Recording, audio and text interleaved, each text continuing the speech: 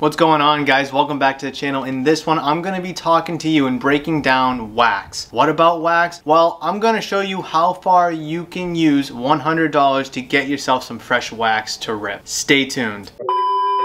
So we all know how hard it is to get our hands on some fresh wax, whether you have to go to a hobby shop like Murph's Cartown Sports Shop, or you gotta wait in line at Target at 3 in the morning, or you gotta pay some crazy fees online. We all have a budget in some capacity, and with today's society, with the rise of inflation and other societal issues that are going on, spending some money on wax and paying the prices can be a little challenging. So in this video, I wanna show you what $100 can get you in terms of wax and how you can get some wax on a $100 budget. There's a couple different avenues you could take this $100 budget, and one of them is you could just go all out and get yourself one giant hobby pack for close to $100. Not exactly, but close to $100. You could just swing for the fences. You may strike out, but if you do hit it, you're gonna hit a pretty good one. That's just one. Second option is you could kind of, grab two hobby packs that add up to that $100 value, or close to that $100 value. And a lot of people like to do this just to kind of double their chances of getting something good. However, they may get less cards, or the product itself may be a little bit less compared to that, one giant swing for the fence type of pack. Now, what I know a lot of people like to do here at the shop is like they like to get a little bit of everything that adds up to that $100 threshold. Some people will grab a nice cello pack, a fatty, and also a good little hobby pack as well.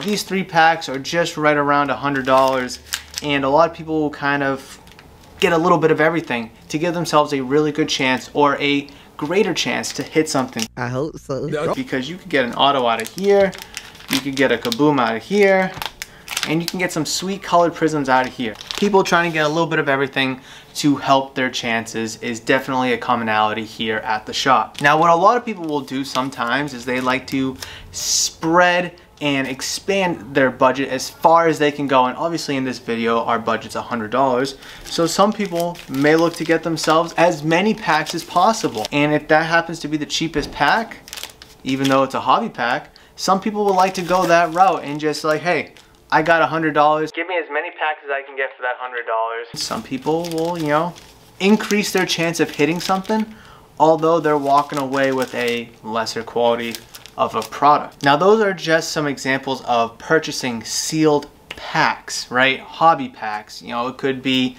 cello packs, fatties, whatever it may be. But some people still like their traditional sealed wax, and I don't blame them. Again, the quality or the boom or bust value may be a little bit lower. However, you get yourself a full mega box and a full blaster box.